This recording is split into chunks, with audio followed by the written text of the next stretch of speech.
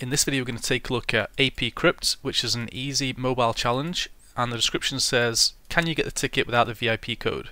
This is the first mobile challenge that HackTheBox have retired, so this is the first one I've done a video on. And I've already got the files downloaded. Let's go and take a look at them. Let's see what we have here first of all. We got an APK, which shows as a zip archive. You can actually unzip it as well to get access to all the files inside, but we'll not do that just yet.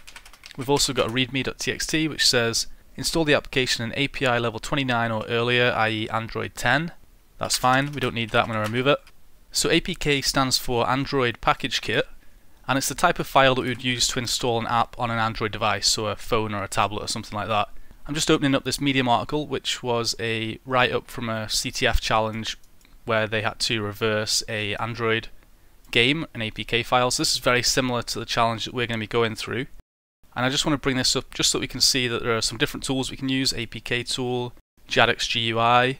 We have some information here about how the actual apps work. So this is important.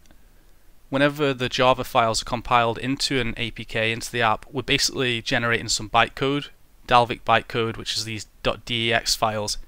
And this is quite similar to if we were looking at a traditional binary. So if we had a C file, we compile it into a exe, let's say, and we're not able to read that code that's produced. It just gives us the machine code, but we are able to use a decompiler or a disassembler. So if we think about Girdra, whenever we take a exe or a elf file, we take it into Girdra and we get both the assembly code and the decompiled code as well. The decompiled code isn't exact, but it gives you a rough version of what the C code would have been before it was compiled. And then we have the assembly code. So this is kind of similar. Whenever we have an APK and it's in this unreadable form, the .dex file, we can potentially decompile it, but it'll be a bit like Girdra, so it won't decompile it in the sense that we'll be able to then easily recompile it, but it'll give you a rough idea of the pseudocode that's used. Alternatively, we can disassemble it into this .smali code, which will allow us to then make modifications and then recompile it essentially. So whenever we use Girdra or some IDA Pro or something like that and we modify some instructions, that's patching the binary. So quite similar here. If we want to patch it, we'll need to have a look at the .smali code. But if we just want to try and work out what's going on, we can try and use some tools to try and decompile it into a more readable form. So you've got some different tools here. Here's some more Dex-to-jar bytecode viewer. It tells you about the structure of the APK. So we have our files, we have our code, we've got resources along with it, some information about static analysis, and then we also have tools that we can use to run the APK. So I don't know if it's actually mentioned here, but we can use something like Android Studio to actually debug the APK. So if we were to make some changes to the code and then recompile it, we could then open it up in something like Android Studio to view the modified app. And that's essentially what we're going to be doing. So I'm going to close this down just to bring that up. If you want to go and have a read through the article, feel free to do so. Let's go and take a look at this APK though. The first tool I'm going to open is JADX-GUI, which is one of the tools that we saw mentioned in that article. So we open up our APK. We can go and have a look through the packages here, the source code. So we'll go into example APKrypt. We've got our config here. We've got our main activity, which is what we're going to want to focus on. And you can see the functions here as well, so we could go and click on those individually. We can see that there's some encryption and decryption happening here. We've got an MD5 function, generate key, and we've got our main activity. So this is essentially, if we were thinking about this like Girdra, and we'd just given it a binary, this is the decompiled code, and we have the smali code down here as well, so we can click on that, and that gives us what's closer to the assembly code. So we can't just make changes to this Java code and then go and run the APK, but we can potentially make changes to this smali code and then repackage it and go and run it. So we'll look at that later. Let's go back to this code and see a bit more what it's doing. So we have our generate key down here, which is generating an AES key, and we have a decrypt and encrypt function. We've got a function here which is going to MD5 string and return the value, and then at our main activity we can see here on click it's going to MD5, it's going to get this value as a string and it's going to MD5 it and compare it to this value that we have here. If it matches, it's going to decrypt this value using the AES decryption, Otherwise it's going to tell us we've got the wrong code. So we know that if we're able to find out whatever string is going to MD5 into this value and enter that as a parameter, we'll be able to retrieve that flag. So the first thing you might be thinking is, can we crack the hash? And that's a good idea. That's the first thing we should check. Presumably not, seeing as the challenge is a mobile challenge. That would be a bit easy. And yeah, there's no hashes found. So if we can't crack that hash, the next thing we might want to look at is see if we can replace this hash with a hash that we do know the answer to. So we could go and hash something like admin and then go and replace this value with the hash of admin. And then we know we can just enter admin to make this condition true.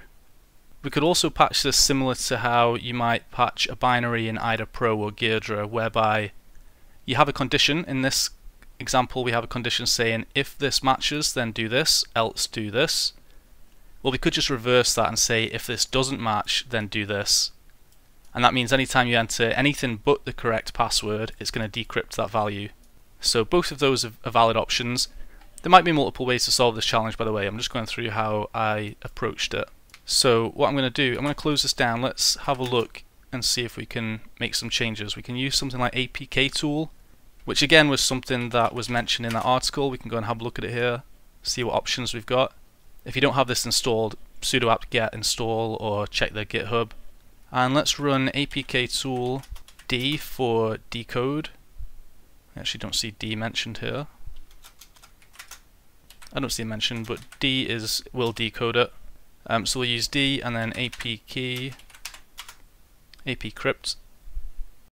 and you can see that's retrieving all of the files in the APK. Let's see what we've got here. We've got this APKrypt folder,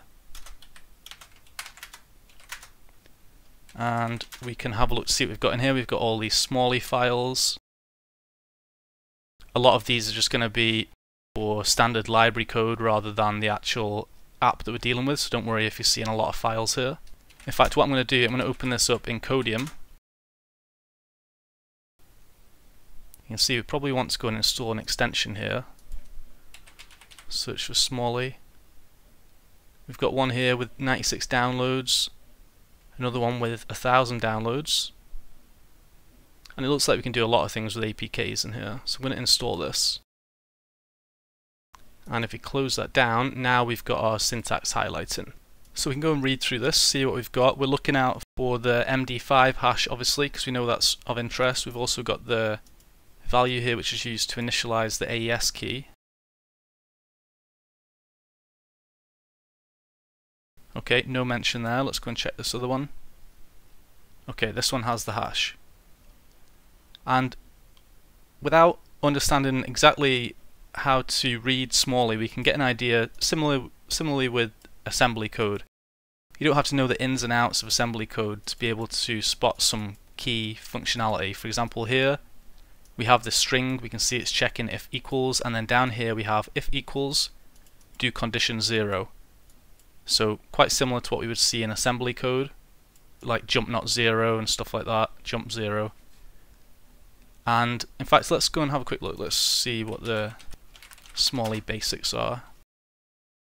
Language basic syntax. Okay, so you can see here Z is a boolean, B is a byte, S is a short, C is char, int is I. If we go back here, what do we have for, see here for example V0, V is void, P is our parameters as we saw there, P1, V0. But again, we don't really need to understand too much of this. We've got two options here. We could either go and say, we could get an MD5 sum. Let's do MD5. Sorry, let's do echo-n admin and then send it to MD5 sum -n just to make sure it doesn't have the new line. We could take a copy of that and we could insert it here. In fact, I will do that. But what I'm also going to do is change this as well. Instead of if equals, let's change this to if not equals, which is if any z. And we'll save that, and now we can go and try to repackage this into an APK. So to do that, let's go back a directory and let's run our APK tool again. This time, instead of D, we're going to use B to build, and then just pass in that whole folder, APKrypt. and the output we'll just call it modified.apk. So that's going to run through. Now notice that I have here apktool 2.5.0 dirty, and we've run into some errors here. It doesn't produce the new APK. I think this is just the version which comes with Kali and Parrot and stuff. So if you want to fix this, just go and download the latest release of APKtool, so it's not the dirty version.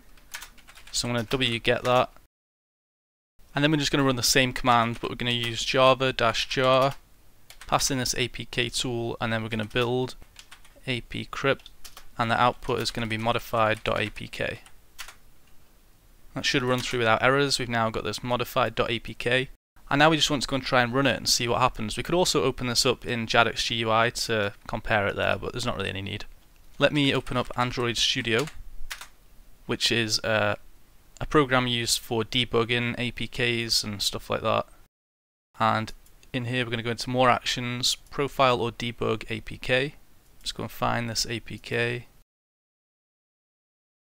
So you can install different versions of different mobile devices to this. You can see here we've got Pixel 5 API 28 at the top, so you can install different versions of Android onto different devices and then test them out, and it's something which developers would use to make sure their apps don't have problems on different versions of Android and different tablets and mobiles and stuff. Alright, so once this is loaded we just hit play. It's going to open it up and try to play it.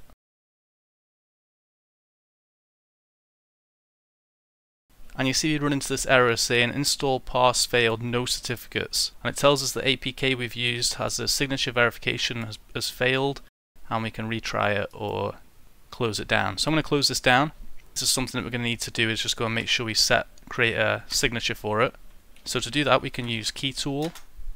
See the options here. We're going to use keytool-gen key-v-keystore. I'm going to call this myReleaseKey.keystore -alias modified apk -keyalg RSA -key size 2048 bits -validity, just how long it's valid for. A lot of this stuff probably doesn't matter. I'm just taking this from my notes from a previous challenge that I did. It's asking for a password. We can't put in a blank password, so I'm going to just use password. Same again. Just leave all these as default, and that's that generated. Now we just need to sign the APK, which we can do with jarsigner. There's the options up. Let's do jarsigner -verbose -sigalg SHA-1 with RSA -digestalg SHA-1 keystore myReleaseKey.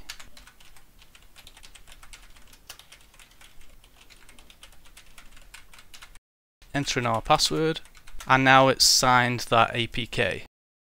So again, those commands that I entered in there, I don't have those memorized, so just type those out from my notes, but maybe some of those things don't need to be there.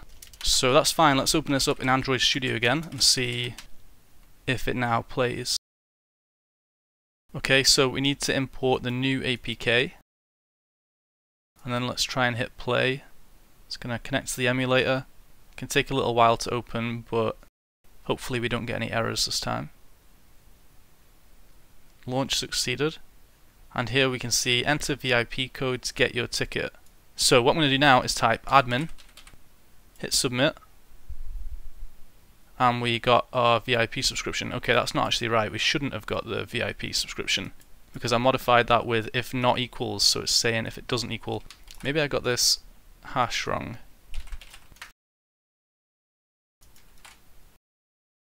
No, it's admin.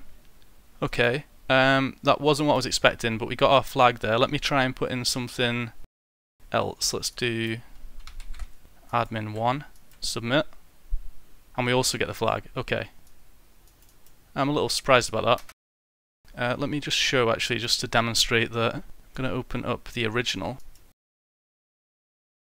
Run APKrypt. Open this up, let's try admin. Submit.